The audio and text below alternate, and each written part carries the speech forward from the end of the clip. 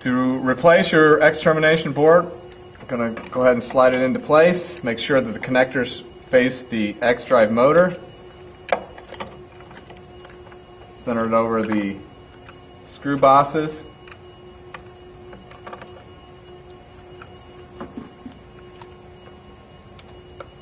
You don't want to over torque these screws. We are in a plastic base.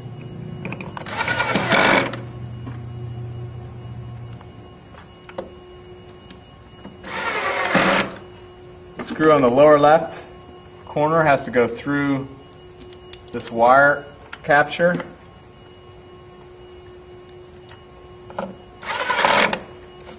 The last thing we need to do is go ahead and plug our cables back in. So we'll start at the top right. I want to make sure that this X motor cable actually goes in front of them like that.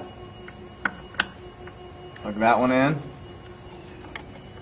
This one that comes from the controller goes into the left-hand one, and the one that comes from the motor goes into the right-hand connector.